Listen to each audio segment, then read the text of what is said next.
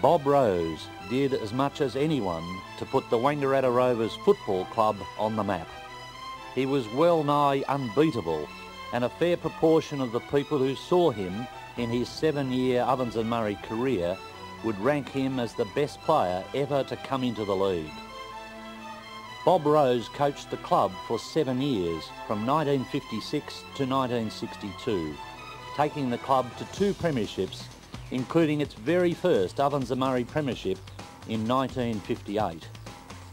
He gained great satisfaction from setting the then downtrodden Hawks on the right path. A dual Morris medalist in the Hawks' 2 premiership years, he was also a leading goal kicker for the league in 1960. He was to win 4 best and fairest for the club in a 126 match career.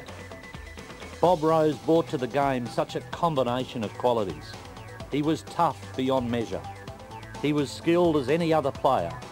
His courage knew no bounds. His leadership was always inspirational, and yet he conducted himself with great dignity and humility. Bob Rose, an inspirational inductee into the Ovens and Murray Hall of Fame.